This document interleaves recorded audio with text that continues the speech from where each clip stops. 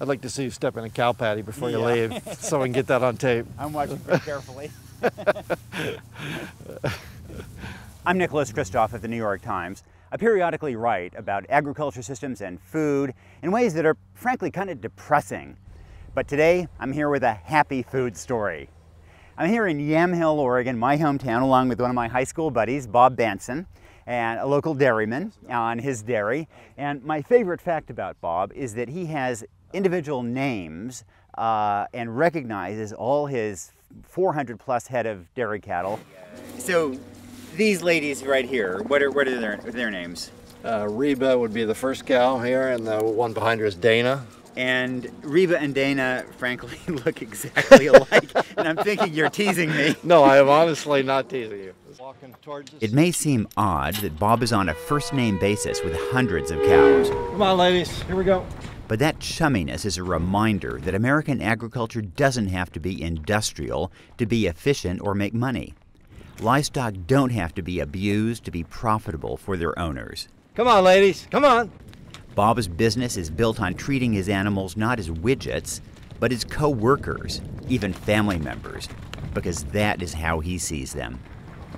They're taking care of me, I'm taking care of them, so even if you don't have a connection to an individual cow, you appreciate what she's doing for you. Bob's cows spend most of their time outside where they eat grass, enjoy sunshine, and are free to roam the pastures.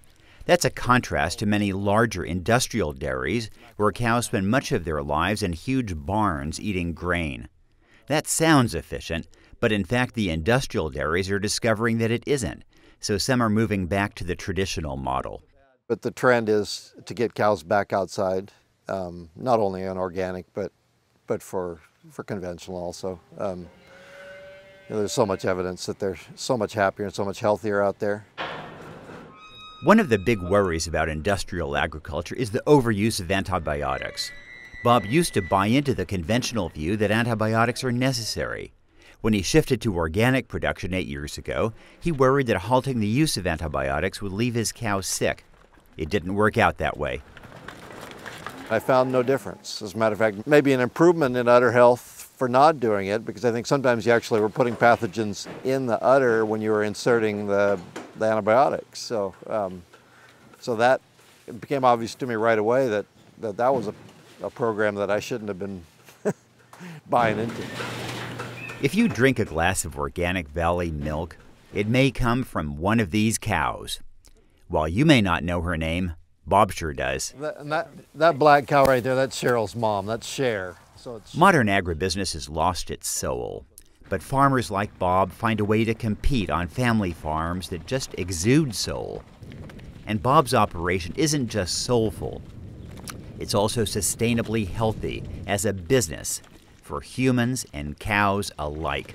If the cow is in her maximum health and her maximum contentedness, she's profitable. So I don't even really manage my farm so much from a fiscal standpoint as from a cow standpoint, because I know that if I take care of those cows, the bottom line will take care of itself.